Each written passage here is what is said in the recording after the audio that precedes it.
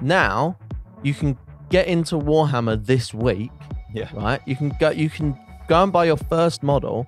You can paint your first model. Yeah. You can have it uploaded to Instagram for thousands of people to see by the end of the day. If you're painting as a beginner, nothing is more frustrating than like wanting it to be better and being subconscious about the fact of you know it's not where you want it to be. All cards, I've never ever wanted to quit. I've never been at the point of like, I want to give up. Unfortunately, I could not say the same. I could do a paint job that I'm proud of, that if you churned it out, you might consider it a failure. Because our goals would be different, our skill level's different, everything's so different. Right then, guys, let's get started with today's topic question, which is overcoming failures as miniature painters. So what are your biggest fails in miniature painting, and specifically, how can someone get out of a hobby painting rut? That is a very, very in-depth question. It's a big one this week. It's a big question. With many years of painting, there are obviously lots and lots of failures that do occur. But I just want to say as a caveat that I think that a failure is important. Like I don't want it to come across like a sense of negativity. I think that like having failures in miniature painting is very, very important. It's part of your ability to progress as a painter and learn from those mistakes. That's what they are. They're learning opportunities rather than, oh, I didn't succeed or I didn't do well. So for me, there's been a few. I probably think one of my biggest ones is when I done my Night Army. I picked a colour scheme that I had to do it in a very short space of time. So it's like, I've got 4 weeks. Always a great way to start a project. Tell me about it. Really unrealistic time frame, especially. But look, I was less model count. I'll go into a bit more detail and context in a second. It was to go to no retreat. Right? It was, yeah. It was to go to no retreat. Is that a competitive competition thing for the listeners? Yeah, like a no retreat from the guys at SN. They do like a really good tournament called No Retreat, where you go there to Gibraltar. It used to be in like a venue on the top of the nearly the top of the mountain, and then they've moved it to this really cool boat. So it's quite cool. It's quite. It's not what you think of when you think of a normal 40k tournament. It's like very well. Number one, you're on a boat in Gibraltar. This is a bougie competition. Bougie. But number two, I've never used that word before, but yeah. Number two, it's like it's way more. There's not hundreds of people there. Like it's very limited. You have to apply to get in and so on. Yeah. So for me, like it was difficult. I picked a color scheme which I could have gone quite easy and just picked a single color scheme, and gone a bit mad with it. But I decided to take something I'm really into, which is obviously cars and stuff. And I got 1966 Golf racing color scheme from the GT40 for anyone that's a car enthusiast. And I wanted to put that onto my Night Army. So it's like an eggshell blue with orange like stripes or accents. Another colour scheme. Yeah, another. No golf symbols. We'll put some pictures up of the Knights maybe on the Instagram. Yeah, if you're watching the video version of the podcast, that should be on screen now. Hopefully. Yeah, we'll put some pictures up. But the biggest I say failures. I mean, this isn't like a drastic failure, but for me it was because I just hemorrhaged so much time, especially when you're working to a tight deadline. I must have gone through colour selection. I must have gone through about 20 different eggshell blues to try and find one which looked right, finished correctly, and covered well. So was this like mid-painting process, or was this like in the testing? There was no testing. It was literally the process was the test. The process was the test. So basically, you started painting it. I had one spare armor panel which I'd done a test on, and Right. that got covered in about 8 or 9 different eggshell blues. Right. So I've always been a user of the Holy Trinity. So like Scale 75, Vallejo, and Citadel, they're the colours that I've always tended to work with. But eventually I didn't go with a paint from any of those manufacturers. It was a company called Mr. Hobby, which is a funny name. Mr. Hobby. It is, seriously, they're great. That was the first time I'd heard of it. They're really good. Go check them out. That's not we're not sponsored or anything, but the process to get to that color was actually quite frustrating, and I had many failures during that process trying to find the right color for it. I tried like Vallejo eggshell blue. I tried the air version. I tried the model color version, and they just didn't have the. Obviously, bear in mind, I'm trying to emulate a color scheme from a car racing team from the 60s. You know, And I must have gone through about four or five attempts at getting mixes and bits and bobs, and it just didn't get anywhere near where I wanted. And at the same time is like burning away. Like the date for No Retreat is getting closer and closer and closer and closer. And yeah, it just took forever to get the color correct. And I eventually found through some recommendations from different people, obviously this Mr. Hobby color that I used, which went on like a dream. But then obviously it's my first. I don't really use like like Tamiya's and things like that. So I had thinning them, and it was a complete learning curve for me.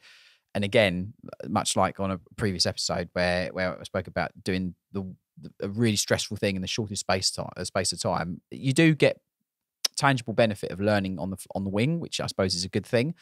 But for me, it when it came to doing like the trim at the end of the process, because I put like black trim on over all the nights, the trim on a night is just crazy. So I ended up, I was doing like 12, 14 hour days, like in and around work to get the trim painted on it. And yeah, it was just a really stressful push. And they were like 90% by where I would want them at 90% by the end of the process. But yeah, I say failure because I like to normally be really planned and have some time to plan and choose colors and make sure the finish is correct, or the color when it dries and it's on the plastic, it's the vibrancy or the saturation that I want, or whatever the case may be.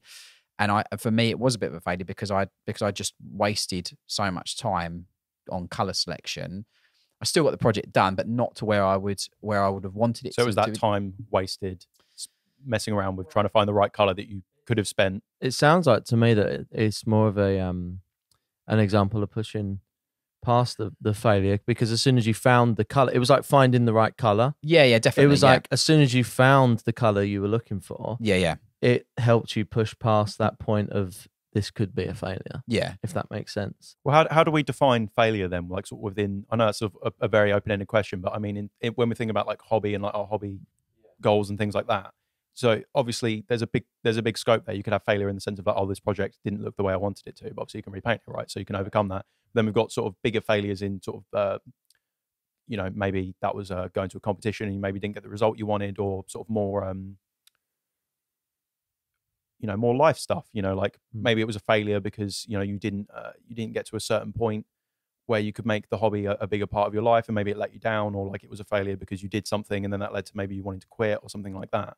Whereas this sounds like it was like a project failure. It was a project. Yeah, I did see it a bit like that because let's put it this way. I know all the eggshell colours from most ranges quite well now, which is a virtue, I suppose, if I ever want to paint eggshell blue again. But I don't think that circumstance is going to arise for quite some time. Did that experience give you the intel to sort of not have that same issue again? Or is that just sort of by nature of the fact of it was very last minute, you didn't really have a plan going into it? Yeah, I think the main virtues from it are it really going back to understanding how important a plan is, and putting that time investment into place at the beginning of a new project, because it is worth it. You don't want to be week 2 out of 4 still choosing colors like I was. That was not enjoyable at all whatsoever. And at the same time, yeah, like, answer to the first part of the question, like, how do you contextualize it? Like, for me, failure, there's a huge scope of failure. Like, you have a critical issue that happens or something completely goes wrong. And it does make you think, I don't want to do this anymore, whatever, blah, blah. And then all the way through to, well, I wasted so much time, or this hasn't turned out exactly how I wanted it. The key learning point for me on this one was just plan more in advance, or dedicate a specific amount to planning. And sometimes it is worth doing that experimentation to get the result better when you actually do, because it is like trying to run a race without even having your shoes on. That's kind of how I've never heard that expression. That's kind of how I felt. I was like, you need a good pair of shoes on. But yeah, so that's kind of like for me one of the failures, which. For anyone watching this, maybe you might think, well, that's not considered a huge failure. But the next thing that I'd explain is a considerable failure. It sounds like it at least a benefit from it was that it opened you up. Like you said, you normally stuck to the same 3 brands of paints if you could, but all of a sudden opening yourself up to this new embracing Mr. Hobby. Embracing Mr. Hobby. Yeah. Thank you, Mr. Hobby, for the great colour. There's the episode title for this week. Embracing Mr. Hobby allowed you to to get through this issue that you were having. So it's like this thing that you wouldn't normally do where you branched out. Yeah. Actually solved your problem. Has that given you as well the tools for like future projects? So like now I guess you'd have more consideration for using paints outside of that. Yeah, I think definitely. I think that the Holy Trinity that I use is a comfort zone, which I always go on about. But like, yeah, it did push me outside of it, which evidently then made me learn about this other paint range. And because it is in the same vein as like Tamiya's and things like that, and you have to dilute it, thin it down with a different thinner, for example.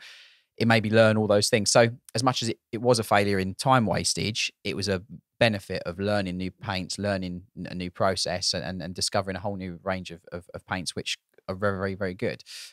So yeah, I'll tack on something that maybe the vast majority of viewers will consider more of a failure. I spent ages making a really amazing character that I was happy with, like converting it, using parts, different bits and bobs, doing a bit of sculpting on it, things like that.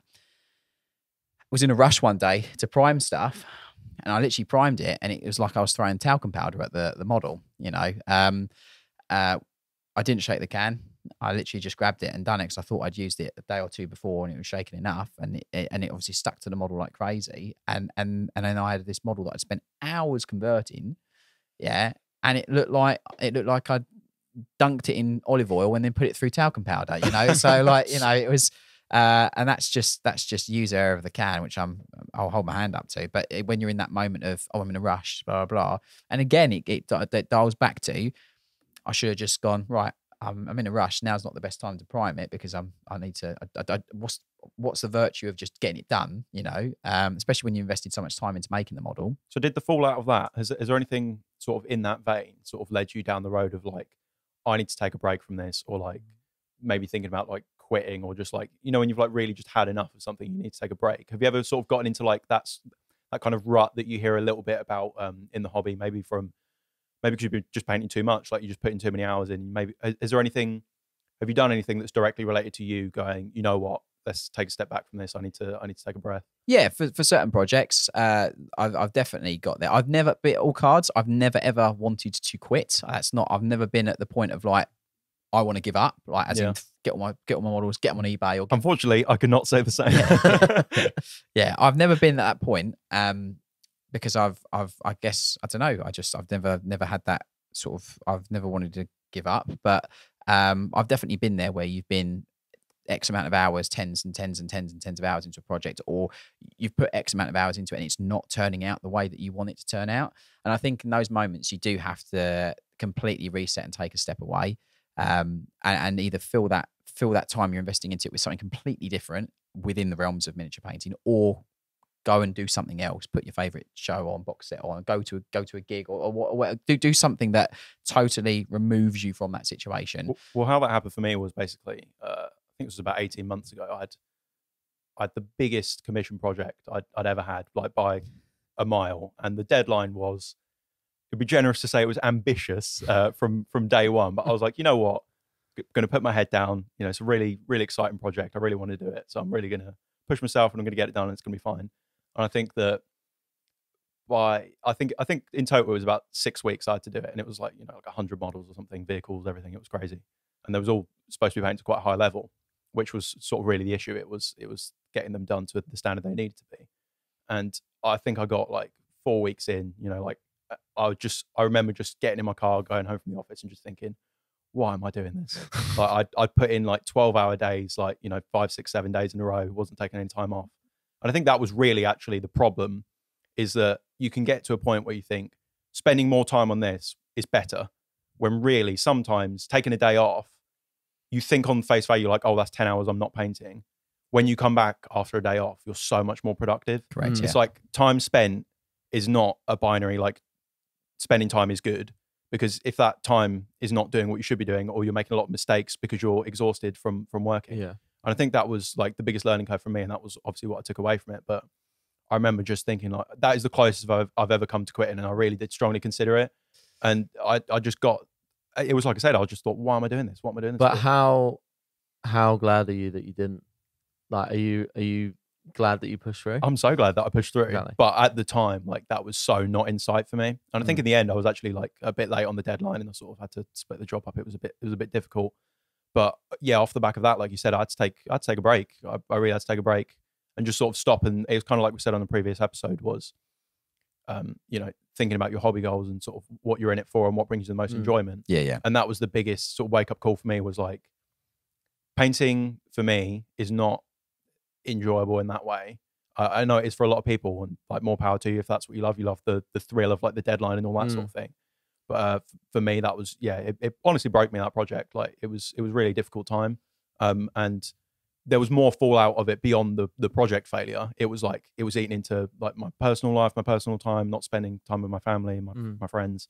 And just being in a bad headspace, because obviously, spending 12 hours a day painting. I mean, we've all been there at some points in time, obviously. But if you spend like 12 hours, 14 hours, maybe even more in a day painting, and then you go home, go to bed, and then you wake up early the next morning, you go and do it again. You can only do that for so long. I mean, even take away from it being painting, that's like a work Oh, thing. completely.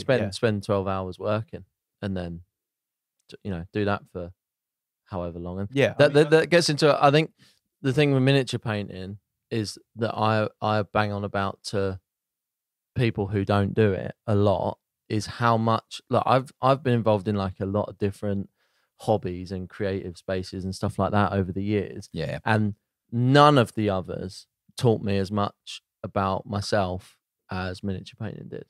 And a big part of that is the fear of failure and how failure is actually treated in the miniature painting industry and hobby. You see it on a pedestal a lot, don't you? Because you see, I think the biggest thing I hear from beginners is like, I've got this really cool model that I'm really, really excited about, but I don't want to paint it yet because I'm worried I'm not going to do it. Yeah, exactly. So number one, everyone's scared to fail. There's a fear of failure with everyone at some point with something. And I think creatively, I've always had that. So walking into an industry where actually failure is way more common and way more open and spoken about. Yeah, definitely. I mean, we're doing a whole episode on it now. Like, I think the thing that I put it down to a lot of the time is like if you take music or whatever, a lot of other creative industries or creative hobbies, people have, there's a higher amount of people get into them from a really young age. So 4, 5, 6. I was picking up my dad's guitar when I was 4 or whatever. And I think because of that, you get a higher amount of people who by the time they're 15, 16, 17 are way more comfortable in that creative space. Yeah. With miniature painting, I think it's very rare that we're getting it more now. And we see people that are sort of our age who are having kids, who are getting their kids into painting. And you have the young bloods and stuff like that. But I still think it's way less common for someone to start that early to the point of there being a high volume of people who are 15 and incredible. So I think you get way more people starting when they're 25, 30, 35. And I think that results in a high volume of everyone's first attempt at it being bad, which makes me way more comfortable about my first or third or fifth attempt being bad. It's way more on show. Well, you're probably way more self-conscious about it as well. Like you say, because when you're a kid, you're not so worried about, you're not thinking about what other people are going to think of you so much, and you're not thinking about the fallout of it. Whereas like as an adult who's sort of more self-conscious, you're thinking like, oh, I don't want to not do a good job on this. Like, I think the social media doesn't help with that though. Like you go like nowadays, I mean, back in the day for me, I sound super old now, but like White Dwarf and going down the local games workshop or wargaming shop or club, that's the only real immersion into other people's painting that you would see. And typically because of those much more insular, smaller demographics, you'd have a lesser chance of having someone that has a much higher skill set than you. There'll obviously be the odd person down the club or the shop that's obviously a very, very good painter. And you'd obviously have the cabinet in Games Workshop where maybe some store customer models were put in there or whatever, and be the odd person who had some really well painted models. But nowadays it's completely so far at the other end of the spectrum. You jump on Instagram and you are bombarded by amazingly painted miniatures. Just everything you could possibly imagine and want to search for, you can find, as in the quality aspect of miniatures. And that's before we talk about YouTube. That's before we talk about so many aspects of the hobby that are now online. So for someone coming into it that they paint their first model and they've never touched one before, there's the Everest of where expectation is is bombarded upon you. That's kind of what I was talking about in our like first or second episode or whatever one it was, where and I was kind of touching on the social media thing. But I think also with the acceptance of failure, I'd say that's actually a part where, because some people saw like the clips on Instagram of me talking about that, and I think they took it out of context a little bit, where they thought that I was saying that some people are scared of getting feedback because people are going to be mean, and that isn't what I was getting at. I was getting at some people just don't like to be social and talk to people. But what a lot of the comments were was like, oh, well, you know, this hobby and industry, everyone's really nice. You can post like something that is objectively bad and you'll still get some positive feedback. Number one, that's not what everyone wants all the time. Like, I don't really want positive feedback on something that's objectively bad. That will benefit some people because it gives them drive to carry on, which is fine. But I think the good, just to put a spin on it, the good thing about it is, like I'm saying, everyone's so much more open about their failures, and being proud of something that, you know, I could do a paint job that I'm proud of, that if you churned it out, you might consider it a failure, because our goals would be different, our skill level's different, everything's so different. I'm not saying me and you specifically. No, I get what you're saying. So I could put something up that I'm really proud of, or I could put something up that I think is a failure. But someone else could see my failure and think that it's amazing, and they could, you know, comment a few positive things about it or whatever. I just think there's a lot more openness about failure, and I think that being around that in the miniature painting industry has helped me be more open and comfortable with failure elsewhere. I think, unfortunately, though, like that doesn't always necessarily, it's not always super visible for a beginner, and that's kind of hard to get around. Because, like, touching on what you said, James, I got into the hobby much more recently than both of you. It was, you know, around sort of 2018. We get it, you're young. But like at that time, that was when I was at university. I was I have a music background, so I was playing in bands, doing that sort of thing. And I've been playing, kind of like you said, I've been playing guitar since I was really, really young, and I was quite proficient at it. I was studying at university doing that, and that was when I picked up the painting. And for me, that like culture shock of like picking up a hobby and being really, really bad at it was like really frustrating, because like you said, James, you go on social media, like that's the natural instincts, like go on Instagram and look at what other people are doing. I'm like, my models don't look anything like that. And even though I know now with the foresight, is like, yeah, dude, you have no context on that. That person's been painting for 25 years. Of course, yeah. But at the time looking at it, that's all you see is their model looks really, really, really good. My model looks nothing like that. And that going into the failure thing is like, if you're painting as a beginner, nothing is more frustrating than like wanting it to be better and being subconscious about the fact of you know it's not where you want it to be. Yeah. I think the biggest example of the biggest way to try and put across what I'm saying with that, with the thing, with the getting into it young and stuff like that, is that with music, for example, and I don't want to always go back to music, but we all have a music background, so it's the easiest thing to draw on from experience for us. I meant the three of us, not everyone listening. Everyone who paints Warhammer has a music background. Is that, so you started playing, you know, it's completely viable that you can pick up a guitar when you're 4 years old, right? When did you show someone your first like song publicly online, let's say? Probably when I was 16. 16. Yeah. Quite a long time. You'd been doing the... Just to clarify, I hadn't been playing guitar since I was 4. But I do understand what you're saying. But since you were a child, right? Yeah. I think it's quite... It might change now because of the internet and TikTok and stuff like that. I think you've probably got more 13-year-olds and stuff recording something and putting it online. Even so, my point is that you're doing the thing that you're showing everyone. You're doing that for years before anyone sees it really. Yeah. Now, you can get into Warhammer this week, right? You can go and buy your first model. You can paint your first model. You can have it uploaded to Instagram for thousands of people to see by the end of the day. Yeah. So it's a completely skewed thing. You're not seeing you're not having as much time to progress. So everyone's starting point, I feel like, is at a way lower level. Yeah. I just want to say two things, like just two things. I actually hate the word failure in our industry. I hate the word failure because it's a lesson to learn from. You know, failure means that there's no chance for any progression from it, which isn't the case. And I will throw in the acronym that I always use, which I really mean it, the word fear. False expectations appearing real. your false expectations of what's going to happen or what will be a result of not doing well, whatever the case may be, is purely in your mind. Like if you don't try, you will not know the outcome or how you are good at a certain thing or how you're not good at a certain thing. And I think you should not have fear when it comes to it. There's no majorly bad thing that's going to come out of it. So at the end of the day, like the bigger thing to remember is it's just paint. You can either strip the model and start again, or you can go buy a new one if you really, really have to. Yeah, exactly. Right, so this is a new segment that we're doing. It's called Question of the Week. So anyone, if you have a question that you want to submit for this section, please leave it as a comment or on our Instagram story. So this week's question is, how can you complement your miniature with a suitable base? This is going to take longer than 5 minutes. I see a base as an integral part of a miniature. You're immersing the model into a world, and that base should have, in my mind, in my opinion, it should have as much invested into it as a miniature. I think sometimes, obviously, it depends on what you're using the model for, but even with minimal effort, you can make quite an immersive base that adds so much to the miniature. This is before we talk about color relationships and color theory and making a base that complements the inherent color of the miniature or whatever the case may be. But you shouldn't skimp on a base, in my opinion. I think it's a really important part.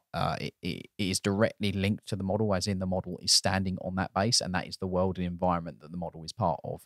So it tells just as much as a story for the piece or for the model as the decals or the transfers that are on it, or the kill markings on the gun, or any of those kind of things.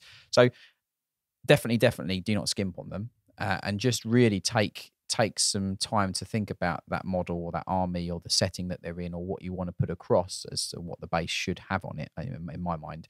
As I said, it doesn't need to be super time laborious. You can do some quite minimal things, even just sticking tufts on, or putting like a skull on there, or putting a fallen weapon from an enemy of one of your mate's armies or something like that.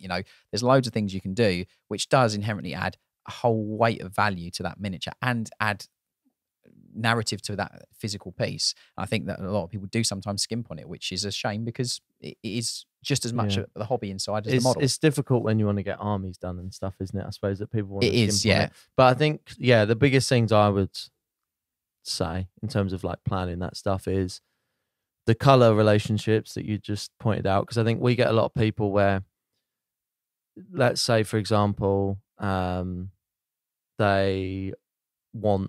some people get this idea that they want a base that they want a theme that they know that they like. So like, I really want a snow base, or I really want a jungle base, or something like that. And it's like, although like camouflage wise, it would make sense if, say you've got like white scars and you want it on a snow base. I get that makes sense, like camouflage wise, but looking at a model, it's going to look a little bit weird. Yeah, correct. Potentially. Yeah. If you go for a full like tundra base, it's full white, and you ask for a white base rim as well, or something like that. Like, I think, so it's just something to think about, where like it is good. It's a 50-50, like, working out what colors are going to make sense with the armor of the model. I think also, like you say, it's a continuation of telling the story, isn't it? So it's the story that you're telling with the base should match up to details that are on the model. I Correct. think. Yeah, I do. You'll benefit a lot from that. Yeah. Right. Thank you everyone for listening to this week's episode of Paint Perspective. You might have noticed now that we are live on Spotify, iTunes, all the other places that you might like to listen to podcasts. So if you're watching this on YouTube right now, you can take this with you on the go. So thank you everyone for listening. Please feel free to leave your comments below, and follow us on all the socials, do all the things, share with your friends. Thank you very much.